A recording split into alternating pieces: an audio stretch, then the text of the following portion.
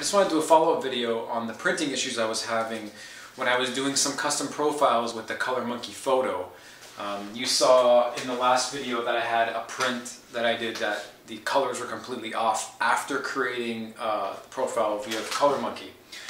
So what I ended up doing was I reached out for some help, and I spoke to Jose Rodriguez from his channel, and he basically told me to do a couple things. One is in the ColorMunki photo software, there's a setting which I think defaults to V4, version 4 of color profiling, and there's another setting, version 2. So he told me to switch that to version 2, and he also told me to be careful when doing the ColorMunki profiling, that when you scan the first swatch of colors there, when it finishes that process and asks you to do the same thing for another set of colors, you really got to go back into the printer driver and make sure color matching is turned to off and reset up all your settings.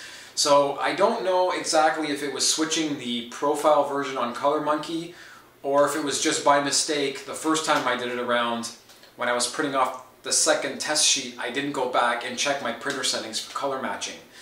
Anyways, if you guys are going to be doing this, just be careful. Set the ColorMunki software to version 2, and I'll show you that right now.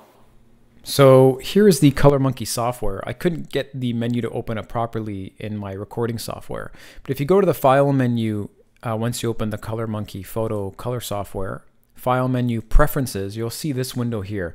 Just make sure that the tone response curve 2.2 default, ICC profile version 2, not version 4. Mine was set to version 4 by default. And also the ICC profile version here set to 2, not version 4. It seemed that my software came with all version 4 defaulted. I switched these over, saved these settings, and you should be good to go if you have this. And also, when scanning the palette here with the ColorMunki, after the first one is done, go in, make sure the settings are 100% when you print off the second swatch.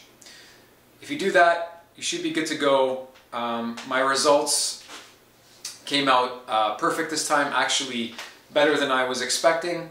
So there you go, guys. If you're going to print, just keep those things in mind. I'll see you in the next one.